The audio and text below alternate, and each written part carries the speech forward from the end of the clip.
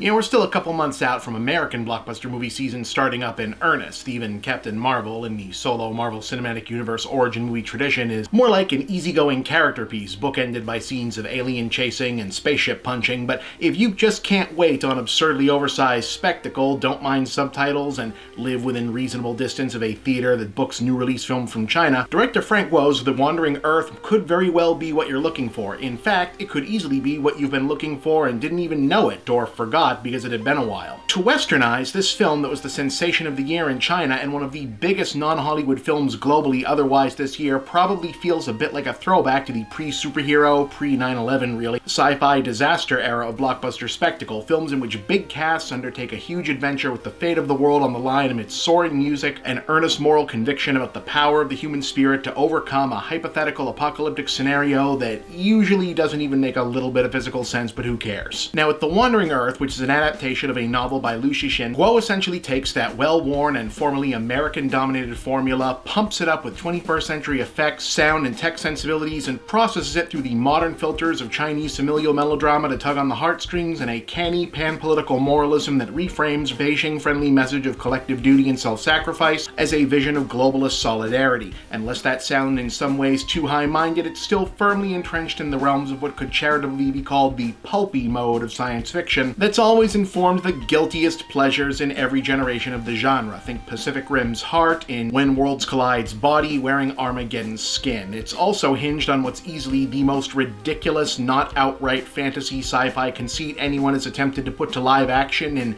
probably my lifetime. Starting off in a near future where the sun is threatening to hyper-expand and consume the solar system, the governments of Earth unite to save the human race by, and I am not making a word of this up, installing enough strategically placed mountain-sized super engines, like I guess artificial volcanoes is the idea, on exactly 1/2 of the planet's surface to stop the Earth from spinning and shoot it out of the solar system, effectively turning the entire planet into a massive spaceship being piloted toward an eventual new destination of new orbit around a new stable sun. The majority of humanity now lives in massive underground cities because the surface is frozen, while elite teams of soldiers, engineers, scientists, and a satellite space station crew keep an eye out from afar, manage the machinery and surface equipment necessary to keep things going for the 2,000 plus years all this wandering is apparently going to take. No, really, that part in the third act of every other sci-fi movie where they hit the all is lost moment and someone goes,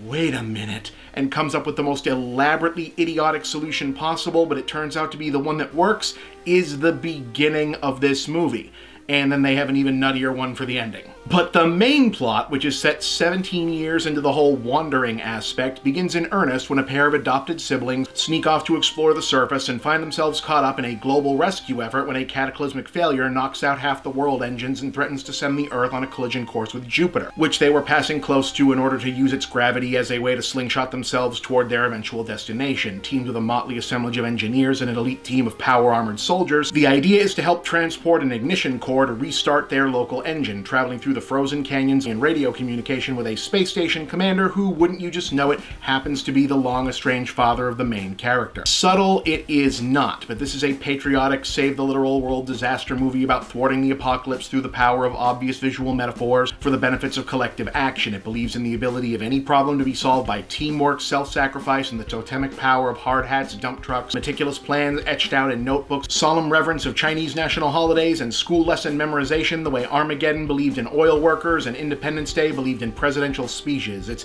hard not to be impressed by the balls it takes to unironically build an entire scene around essentially we need as many people to really put their literal backs into it so we can all push this giant button that turns the Earth back on as a real scene. But it kind of works in the way that such a scene has to work if a movie like this is going to be a thing. The spectacle is massive, the drama, while corny and quite familiar, especially if you watch a lot of Chinese family comedies, works, and the scale of the thing puts most of its recent Hollywood counterparts completely to shame, largely because it feels totally unafraid of looking silly while also looking so huge. 3.5 stars, it's a real eye-opener. I had a blast with it.